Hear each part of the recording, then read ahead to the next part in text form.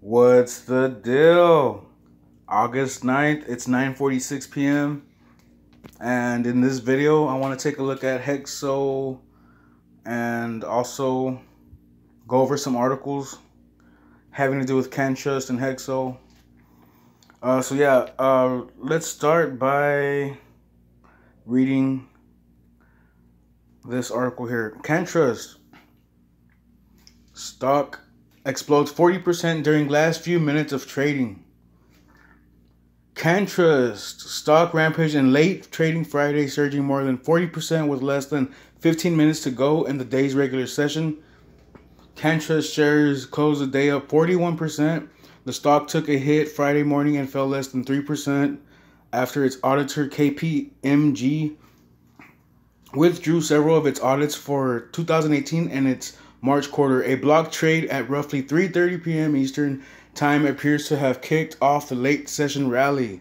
Oxley Cannabis Group dropped at roughly the same time as Canntrust shares rallied, closing the Friday down 13.9%. Supreme Cannabis fell 13.5%, and Canopy Rivers closed down 10.8%. Also falling roughly at the same time, Canntrust shares soared.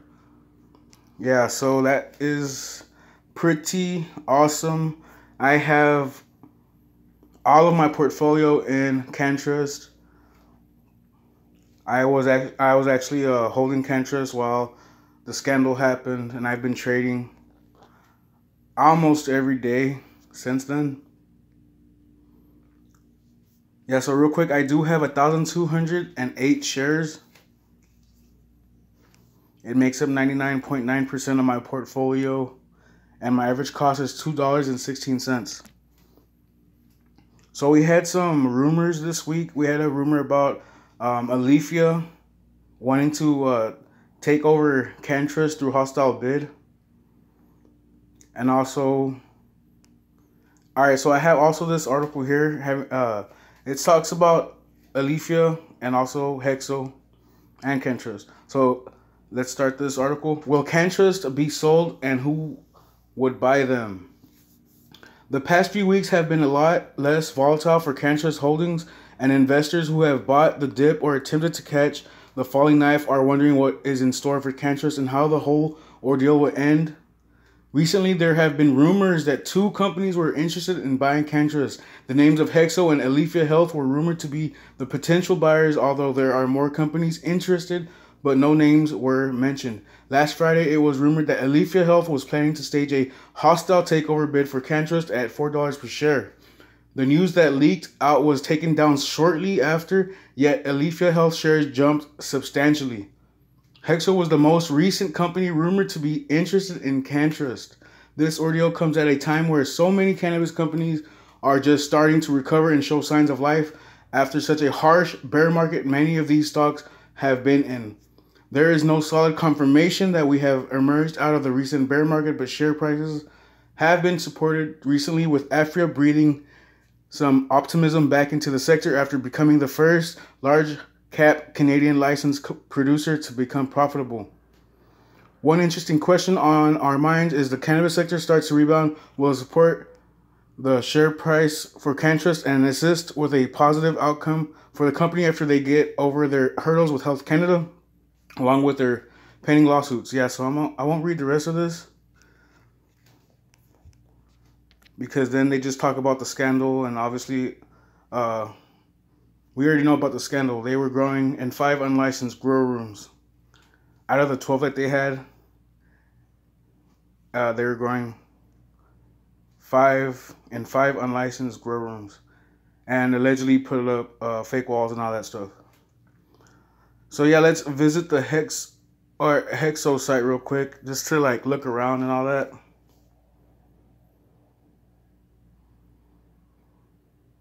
So it says here, Hexo ready to explore, sleep, relax, etc., etc., etc. So these are their products. They have pre-rolls, they have oils, flour and milled, and decarb. This decarb actually is one section or one set of products that I haven't seen in these licensed producers yet. I haven't seen anything about decarb products. This is the first time I've ever seen anything about decarb products from a licensed producer. Decarb, in other words, decarb. Well, I'll just read this so you can know what decarb is if you do not know. In the world of cannabis, decarboxylation is a process that activates THC and CBD, but it can be a challenge to get it right. Our proprietary process makes it simple: fine milled activated cannabis powder that is ready to consume in food, beverages, or in capsules. Basically, decarb is people usually heat up cannabis so they can activate the THC, so it could be taken in as edibles, basically in brownies or capsules. You can throw that on a peanut butter and jelly sandwich if you want. Peanut butter. I've heard people eating decarb on peanut butter and bread by itself. Yeah, so these are the oils, elixir. They're sprays. Right now, the licensed producers in Canada are not allowed to sell edibles such as brownies, candies infused with THC, but for some reason they could sell sprays and apparently decarb also. From what I heard, the sprays were thrown in at the last minute. So yeah, they were allowed at the last minute. That's from what I heard from someone that lives in Canada. So products. I've also seen reviews of Hexo. From the reviews I've seen of Hexo, honestly, the reviews are not so good on Hexo. But if they do acquire Canntrust, it would really help their brand, because Canntrust, they have 7 awards. They have 7 Canadian Cannabis Awards for their products. Yeah, so I just wanted to go through Hexo, just skim through the products, just look around. And also in a bit we'll just look at their growing capacity. Let's do that right now. I took a screenshot of it. Alright, so their estimated capacity is expected to reach 150,000 kilograms by the end of 2019.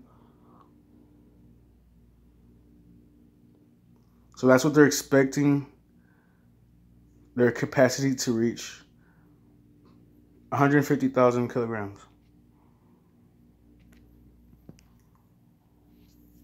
And real quick, it is very interesting because Canntrust and Hexo, if you see there, I put Hexo way up here because you can, and Robinhood, you can move your watch list around. I put Hexo on the top. You could see that the chart actually looks very similar to the Canntrust chart.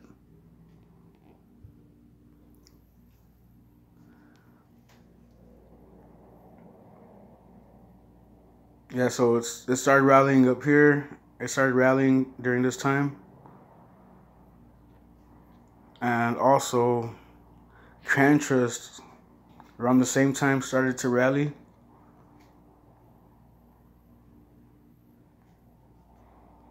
Pretty interesting.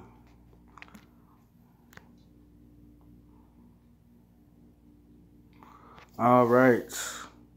Canntrust, I don't want to go through this article too much, but I just wanted to kind of compare Hexo and Canntrust's growing capacity expectations.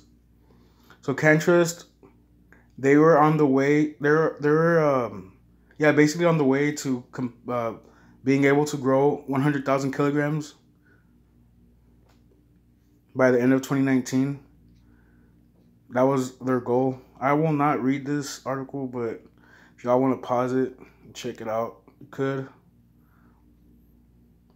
I'll just read this little answer right here. When asked to respond to shareholders' concerns, Aceto reiterated Canntrust's commitment to meeting its production capacity of 100,000 kilograms by the end of 2019.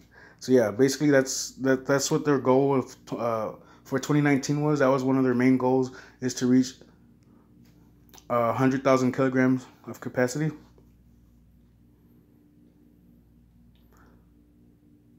And what is a block trade?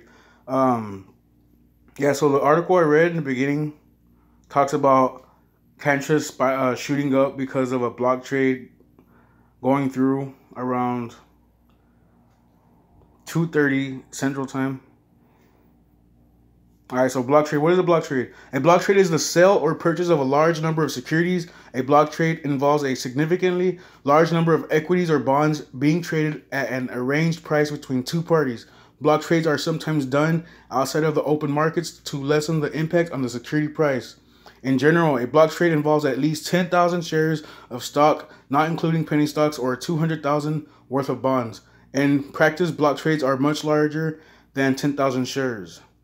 Understanding block trades. Due to the size of block trades, both on the debt and equities markets, individual investors rarely, if ever, make block trades. In practice, these trades typically occur when significant hedge funds and institutional investors buy and sell large sums of bonds and shares, and block trades via investment banks and other intermediaries. Yeah, so something really big happened today, and no one knows what's happening. Like I said, Canntrust skyrocketed. I was up 50% today at one point. Well, 49 point something percent at one point. I did do some trade. I did do a trade, and I managed to gather some more shares, snatch up some more shares of Canntrust. I've been trading Canntrust ever since it was at a little bit over $9, and I just been trying to snatch up shares. It's been falling and falling, and I just been trying to snatch up shares through trades and small deposits. So I'll continue this. If a block trade is conducted on the open market, traders must be careful with the trade because it can cause large fluctuations in volume and can impact the market value of the shares or bonds being purchased. Therefore, block trades are usually conducted through an intermediary rather than the hedge fund or investment bank purchasing the securities normally as they would for smaller amounts. Yeah, so I like to keep my videos pretty short. I will go over what I did today as a trade, some of my trades today. Or I just did one trade actually today.